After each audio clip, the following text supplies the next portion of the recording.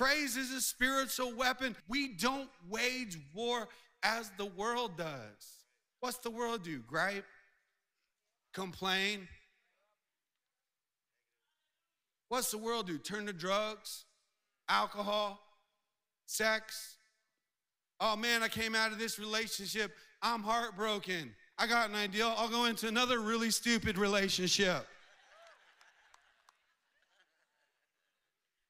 Well, they don't love God, but I'm on a Christian missionary dating evangelist, like I'm gonna win them to the Lord Jesus Christ.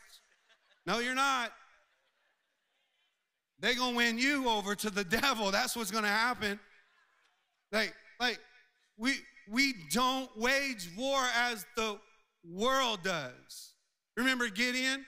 Gideon and the Israelites, and they were living under the oppression of the Midianites, and an angel shows up.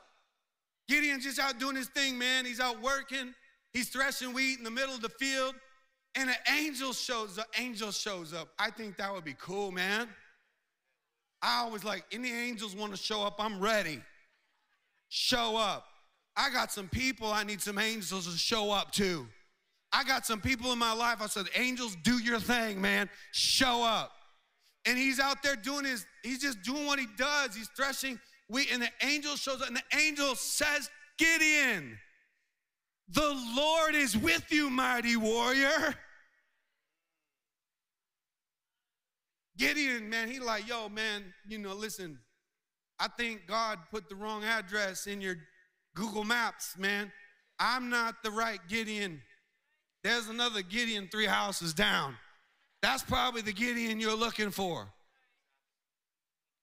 No, you're the right Gideon, mighty warrior. I'm not a mighty warrior. I'm not even a warrior. And I'm definitely not mighty. I've never fought in a battle. I've never even fought, let alone you want me to lead fighters to fight? No, I'm not. Yes, you're the right guy, mighty warrior. You're the right guy. Gideon's like, are you sure? Like, I'm the least of my family. And my family is the least of all the families. You ever felt like that? Unprepared, unqualified. Like, God, you got the wrong person. Maybe you feel like this today, like you're up against the fight of your life. You're like Gideon. God, I could never fight a battle like this. God, I can't do this. Listen, God will never call you to a fight that he did not prepare you to win. God will never call you to a fight that he did not prepare you to win. Gideon, he becomes the leader. And the Bible says he gets down to he's got 300 men versus 135,000 men. Did you guys hear that?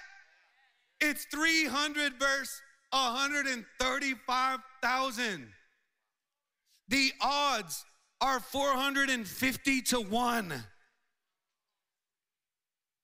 And y'all know the story. Gideon and the Israelites went on to win that battle. If you don't know the story, you should read it because they did it in a God-sized, God-shaped fashion. But one thing I know about this, I've learned in my own life that the odds might be stacked against me, but you plus God is always a majority. You plus God is always a majority because we don't wage war as the world does. 2 Corinthians, I want to read it again. Look at it again with me. Verse 3 through 5, it says, for we live in the world, but we don't wage war as the world does. The weapons we fight are not the weapons of the world. On the contrary, they have divine power to demolish strongholds. We demolish arguments and every pretension that sets itself up against the knowledge of God. And we take captive. Somebody say, take captive. We take captive every thought and we make it obedient to Christ. Take captive every thought and make it obedient to Christ. Take captive. Today, for the next few minutes, I want to talk about winning the battle of the mind. Winning. How many are tired of losing the battle of the mind? I want to talk about winning the battle of the mind. Winning the battle. He says, take every captive thought. Let's say it again. Ready? Take every captive thought and make it obedient to Christ. I'm going to take every thought, not some of my thoughts, not certain thoughts, not some thoughts. I'm going to take every thought captive. The Greek word for captive here, it means to control. It means to conquer. It means to bring into submission.